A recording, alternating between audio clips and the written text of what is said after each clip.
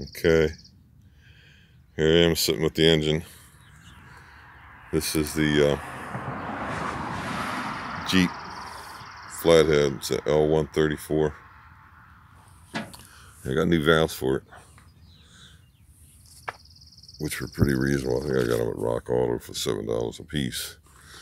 And then I bought this handy dandy little seat grinder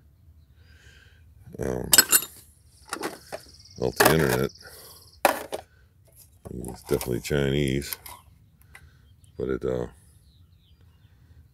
gives you a couple variations.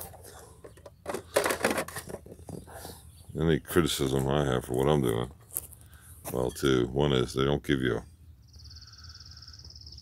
most of them want a 15, 46, 31 cut. This gives you a 45, which is kind of like the old school, and they don't give me a 60. Anyway, so this is a seat. The light's a mess. I just ground this just for a minute. You can see it's shiny versus the one next to it, which is not shiny. So that's how to do this, hold the camera, but I'll try here.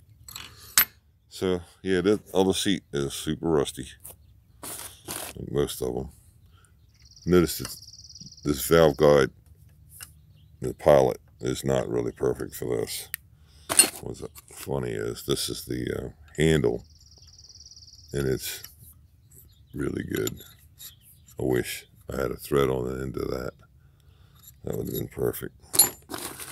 So I'm gonna stick this bad boy in there, push down on it, get it a little bit shiny, and stop and take a picture.